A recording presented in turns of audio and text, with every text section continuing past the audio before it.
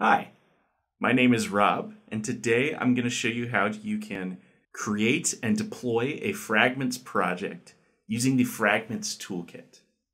Prior to being able to do this, you will need to set up the Fragments Toolkit on your machine. You will also need to make sure that you have NPM, Node.js, Yeoman, and Yarn. Setup instructions for getting the Fragments Toolkit on your computer are available at learn.liferay.com. However, since I already have the Fragments Toolkit installed, what I'm going to do now is, as you can see, I have my command prompt open. I have navigated to my desired folder. In this case, it's called Fragments. And I'm going to type the command yo liferay-fragments.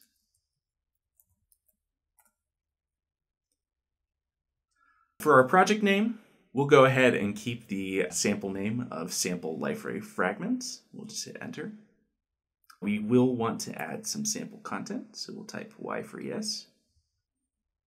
And at this point, it's going to go ahead and generate some sample content for us to use. There we go. We've created our sample fragments, and we can view that. You can see we have a sample Liferay fragments folder with all that sample content. Now, what we can do at this point is we're going to go ahead and deploy our sample fragments so we can take a look at our sample collection.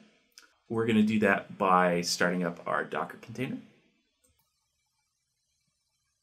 which of course you can do from either the command line or I have the Docker desktop app, so just went ahead and started it there.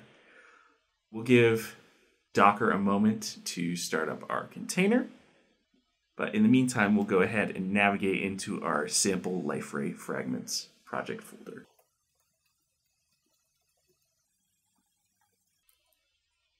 So once we're ready, we'll go ahead and run yarn run import. And that is the host import we want. With our username, we'll put in our password. We'll use Liferay DXP for our group ID. There we go, our project has been imported. So at this point, I'll go ahead and open up my browser and navigate over to localhost 8080. We'll open up our site menu.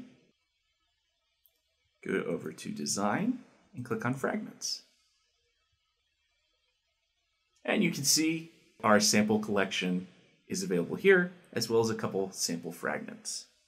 So if we wanted to view this in the Fragments editor, we simply click on it and we can see what our fragment looks like. So there you go.